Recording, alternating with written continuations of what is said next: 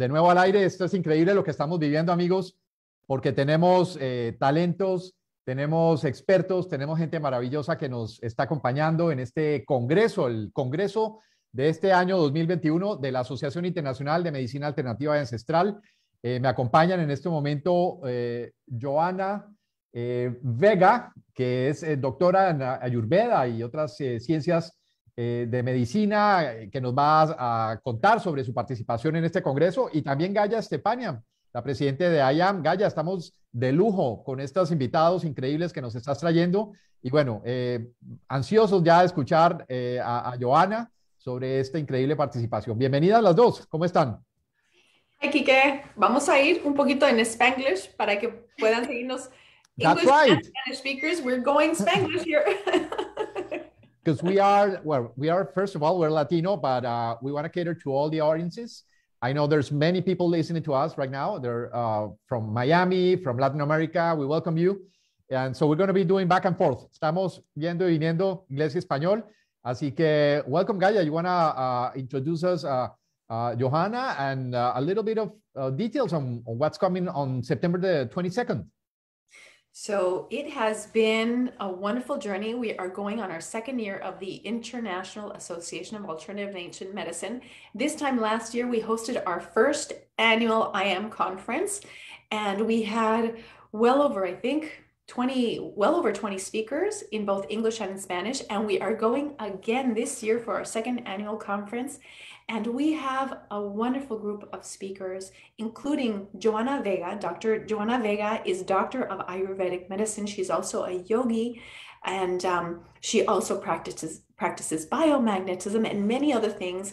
And so Johanna and I met through the wonderful web, through social media, in a shared introduction with one of our IAAAM officers, Flavia Sierra, who serves as vice president for the IAAAM. And she made this wonderful introduction. And so we absolutely encourage everyone to help us grow this community of alternative and ancient medicine practitioners through the IAAAM. And so Johanna is going to be speaking at this second conference. Johanna, tell us a little bit about yourself, and tell us, cuéntanos sobre ti y sobre lo que vas a hablar. Well, first of all, I want to thank you guys, the organization, for the invitation to participate in this conference. I find it really, really important. The subject of this year is really important, not only for all the issues that we've been through since last year, but I think this will mark also a starting point of where we're going forward as a community, as citizens of the world. So this is going to apply for many, many people, different ages and genders, and doesn't matter where you're from or who you are. At some point, depression is something that touches somebody's life. And I think the important key of this conference is to bring this awareness, but mostly the understanding on top of the solutions, the tips, the protocols, or all the techniques that people can use as a toolbox to just heal and trying to deal with these issues. The awareness and the understanding for me are key. And I think this is a beautiful, beautiful job you guys are doing. So thank you. So much curiosity on your journey. You were a former TV producer, radio. You were in the show business as I was. So I wanted to know how was that transformation, or that shift, I would call it, to your studies in medicine, Ayurvedic, and all of this. De nuevo en español, ¿cómo ha sido esta transformación de tu trabajo, ¿no? Después de la televisión y la radio, ahora hacia estas ciencias de la medicina ancestral, ¿no? Ayurvédica y todo esto. Bueno, para hacerlo resumido, primero que lo que es la parte de la medicina en general, lo que es la biología humana, siempre fue una atracción para mí, y por motivos eventualmente de adolescencia, pues decidí, o la vida me llevó a irme por el lado de las ciencias de las comunicaciones. De ahí emprendí mi profesión como productora a lo largo de todos estos años y todavía ejerzo esa carrera, lo cual me brindó la oportunidad de trabajar en muchos sectores de la medicina y lidiar con muchas organizaciones con las que he podido trabajar, por ejemplo, con la Organización Mundial de la Salud, de la cual pude hacer campañas de comunicación, de mensajes de alerta a nivel global sobre asuntos o enfermedades, situaciones por las que se han pasado. Entonces, de ahí pues surge todavía una necesidad más intensa de profundizar en el ámbito de la salud desde una forma más holística, por decirlo así, más completa. Y me introduzco en lo que es, empezando por el yoga, y de ahí sigo mi recorrido a las ciencias védicas, que en realidad separadas podemos mencionarlas, el yoga, el ayurveda, pero yo lo que practico más que todo son la sanación védica, o sea que utilizo las ciencias védicas, específicamente el yoga como terapia, el ayurveda como medicina y el Vedanta como parte de lo que es una filosofía de psicología, pero a un nivel un poquito más avanzado, más profundo, porque tiene que ver con otros niveles de conciencia. ¿Okay? Ok. Bueno, no sé si Gaya quieres traducirle a la gente o continuamos. Sure. Yeah. So one of the things that we're doing at this conference is we're going to focus this year on depression and healing depression because, as Johanna well said, not only because of all these situations that we're facing and all these changes and challenges that the world has been, but also because it marks a period of sort of, okay, from here, where do we go? Right? How do we move forward? And so what we aim to do through this conference, and certainly Johanna through her talk, is to give people tools so that we can move forward despite whatever's going on around us. How do we look at the world? How do we develop a different state of consciousness, which she so wonderfully has trained all these years in Ayurvedic science? Yes? Yeah. And so she's a yogi. She began her journey in yoga.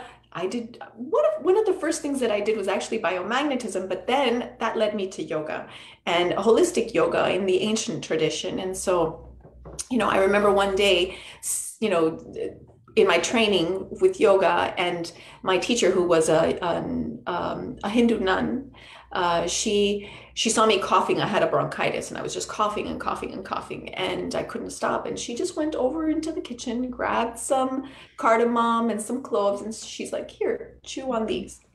And within 30 seconds, my cough stopped. And so these are the kinds of things that, I'm sure Johanna, has a wealth of knowledge in how, Ayurveda and this Ayurvedic science, using different tools. She was explaining how really from a more psychological perspective, but from a more higher consciousness perspective, she helps people heal. And so what a privilege to have you join us in this year's conference to help, others heal through the depression with all of this wonderful wealth of knowledge. Because ultimately, our healing is not just about the physical body. It really is, as Johanna knows and is going to share, it's about, our entire being. The physical, the emotional, the mental, and the spiritual, energetic. And so, Kike, you know this, well too. I mean, you've interviewed, I don't know, thousands of people probably by now, as Johanna has with her show as well, producing shows and having, supported campaigns for the World Health Organization. We just want to hear more. Definitely want to learn more. Yeah. So we work with emotions basically because the arts, and we just love talking to people and learning about their creative process whenever we would interview some artists, But now it's all about this common thing that we all as humans have, and we need to focus on that well-being. Right now, to me, it's like the most exciting thing. I love music, but just the fact that we can all achieve that wellness, that happiness with all this knowledge is incredible. So I wanted to ask you perhaps you can give us some hints on your presentation, this upcoming Congress, because depression, I guess this has been approached since the ancients, no? And the way the people, the Eastern philosophies or Eastern medicine has looked at things is very different than the Western. So what can you tell us about your presentation and how to approach this, I would say, the most important illness, we would say, of this era? And she's going to do it in English and in Spanish, so she's going to be presenting in both languages. Vas a presentar en inglés y en español, así es que súper. Y a solicitud de varias personas, pues sí, lo tendré que hacer de ambos idiomas. Sí. Bueno, la explicación, ¿cómo la quieren? ¿En español o en inglés? We're going to Spanglish, so. Okay, so let me say it in English just so, you know, we have a little variety there. So the presentation, well, I found important to just make a very quick introduction of what Ayurveda is, because believe it or not, maybe the name of the science is heard by many people, but it's not well known. For so many people who it kind of reaches to this or finds this on the web, they come to me and say, oh, this is a new technique, or what is this? And it's actually a science developed 5,000 years ago. So it's very ancient, originated in India, and it's very complex. And is we can say in the Ayurvedic world that is one of the bases of all medicine, the origin of medicine itself, even the Western or allopathic medicine, because the proximity of India with the Greek. That's how, you know, everything started from that point of the Ayurveda, when Ayurveda started sharing all these rishis that are called, or the founders, the fathers of Ayurveda, start sharing with all their neighbors around India. So that will be like a small introduction for people to get familiar. And then, as you notice in the title, I didn't, of the conference, of my presentation, I didn't really say too much about Ayurveda healing depression. I just call it Ayurveda and the mind, because it's important to understand certain concepts. And we're going to talk about different states of mind, or what is mind.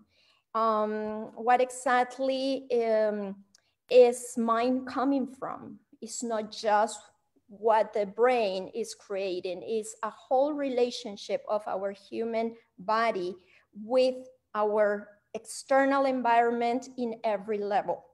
So that's very important to understand certain concepts, and then understanding what depression is and where it can come from, because there's many, many, many emotions that can develop depression. And if people are aware of this, they can tackle maybe certain stresses or issues in in their lives, in their relationship with others, in their relationships with themselves. Very important.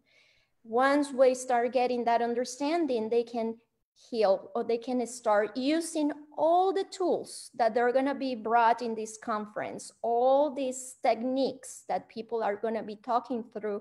I think is going to be very important once people understand these concepts, how to apply them more effectively. So that's more or less what the conference is going to be about, or the presentation is going to be about. Así es que Ayurveda y la mente, ¿no? Es básicamente lo que vas a estar presentando, porque como bien lo has dicho, hay muchas emociones que nos llevan a un estado depresivo. Y a través de estas ciencias, ¿no? que vas a presentar tú y los otros presentadores en el Congreso, desde estas herramientas podemos ir como desfragmentando las piezas que han contribuido al desarrollo de una depresión en la persona, que hay personas que han estado deprimidas quizás casi toda la vida, no, que quizás es más reciente. Entonces es ver cuáles son las raíces. Cuando podemos entender las raíces, podemos sanar. Lo que sabemos que un antidepresivo nunca va a curar una depresión, quizás va a crear un estado de entumecimiento, right? And psychotropic meds, what they do is they create numbness. They don't cure a depression. But with these wonderful tools that you're going to be presenting and others are going to be presenting, you know, we're going to give real tools to be able to understand the roots. And when we get to the roots, then we can really solve the problem. And then we don't need any psychotropic meds, which ultimately really kind of damage the mind. So we're excited. We're very excited. So Johanna, I assume maybe I'm wrong, but you're going to be touching the topics of the nature of. I know there's like there's a specification on your. I forget the name, but you have the doshas and all this type of bodies of the type that you have. So that has also a connection with your mood, your emotions. Exactly. Is that right? Exactly, because the principles of Ayurveda, they go beyond what is, you know, obvious to the physical body or to the eye, to the naked eye. What we do is to access a timeline on people. So certain emotions are codifications that are impregnated in people's DNAs even before conception, because there's many factors, even during conception or before, when the mother and father join together. And I'm telling you, factors like the weather, the place they used to live, the situation of the place where they were, the economy, social issues, everything will affect the future human being that they're going to procreate. So all these details, when a person starts analyzing themselves, which is a beautiful journey when you do or an assessment or you do some Ayurvedic study on yourself, is pretty much a self-knowledge. And it's something that is not really taught to us. We never, you know, were even motivated to look back so much, and we were trained in a way or programmed in a way throughout the years about how to fit into society.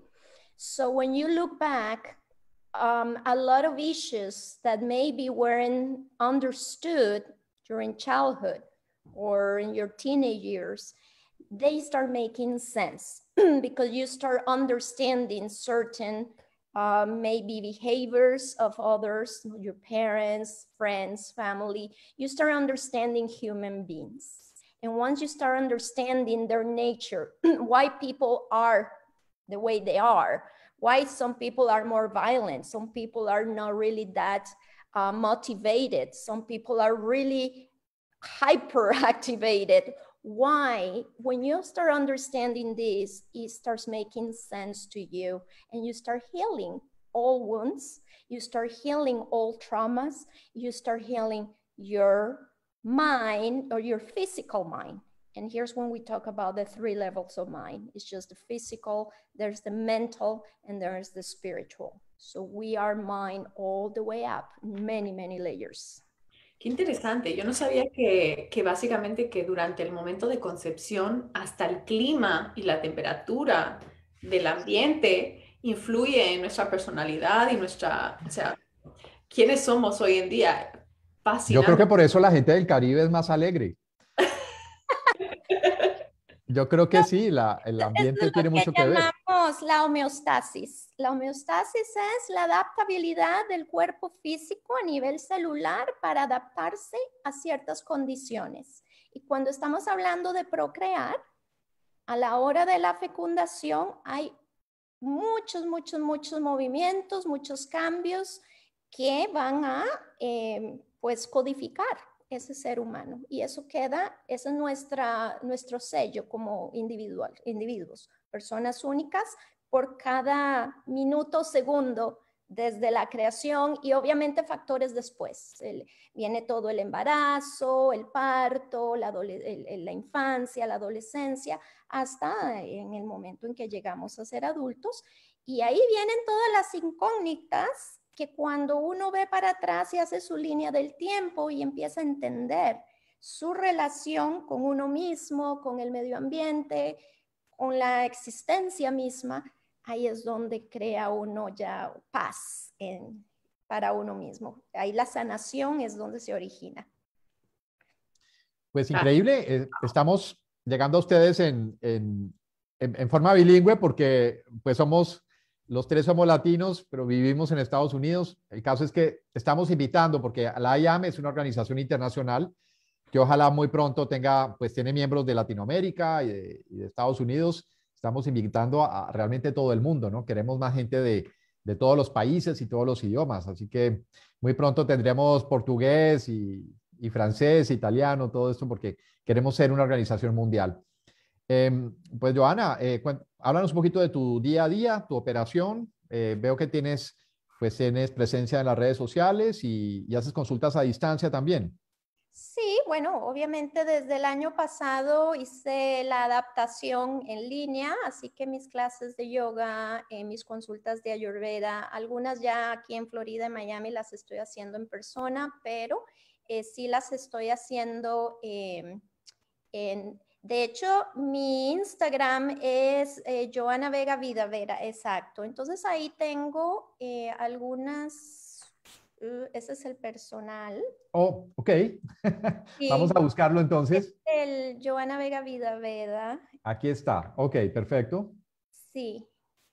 Y porque pues, te veía con muchos artistas también. Sí, esa es mi parte de producción, de productora. Vale. Ustedes así. Entonces tengo pues los jueves un programita de entrevistas para hablar de temas de salud de diferentes puntos de vista. Doy algunas charlas, clases máster, o sea, lo que es todo un conjunto de información de diferentes técnicas y bueno, y pequeñas herramientas que regalo también ahí en mis páginas, especialmente en mi Instagram. Tengo el yoga en 5 minutos, tengo ahora un segmentito, un vivo que hago brevemente que se llama Pranayama con Johanna para aprender a respirar, etcétera. Entonces es un servicio completo.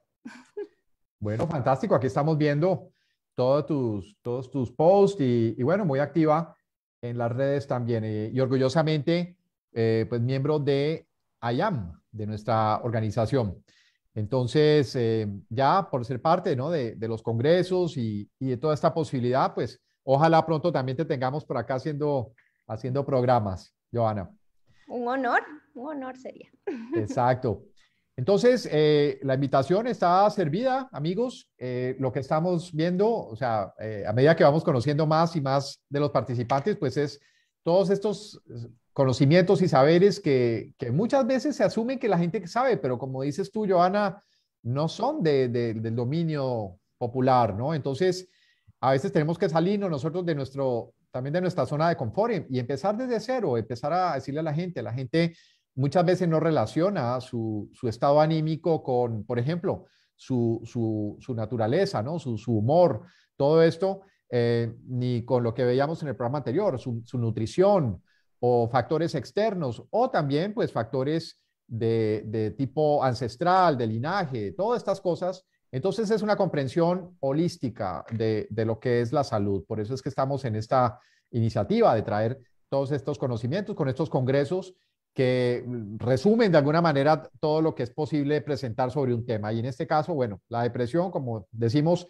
o el mal de esta era, ¿no? Porque la gente ante tanta incertidumbre, no sé, tanto miedo difundido que hay por ahí, pues tiende pues a estar así, como lo que hemos decidido hablar en esta ocasión.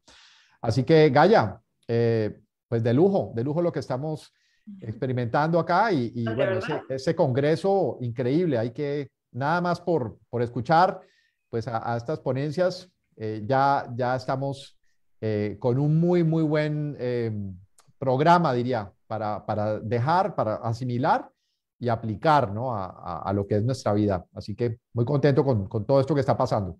Again, the conference is going to be held in English and in Spanish, and we have experts like Johanna Vega, who's going to be presenting in both languages.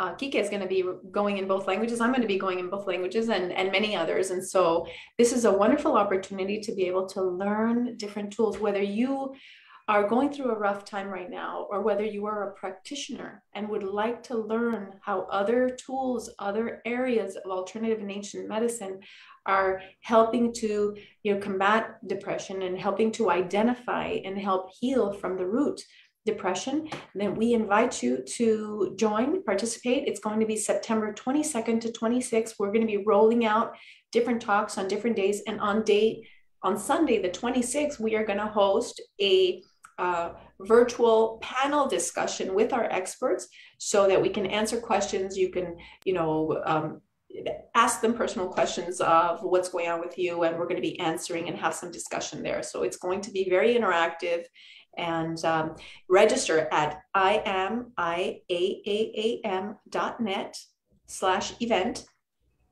And we look forward to seeing you there. Los esperamos pronto. Pueden inscribirse en IAAAM.net, en la página de IAAM, donde pueden registrarse para el Congreso y escuchar a Johanna y a muchos más en el Congreso. Los esperamos y gracias por estar aquí con nosotros. Gracias, Johanna, por tu participación, por integrarte a esta familia de IAAM. And thank you, Kike, for running this channel on the IAAM show. Un placer y un honor. It's a pleasure and an honor to be here doing what we love. So we look forward to having you, Johanna, more often. And to you all, just register, because it's going to be a major change.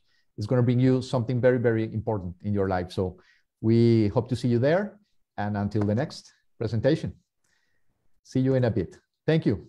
Hi, everyone. Feliz día para todos. Que estén muy bien. Hasta luego. Chao, chao.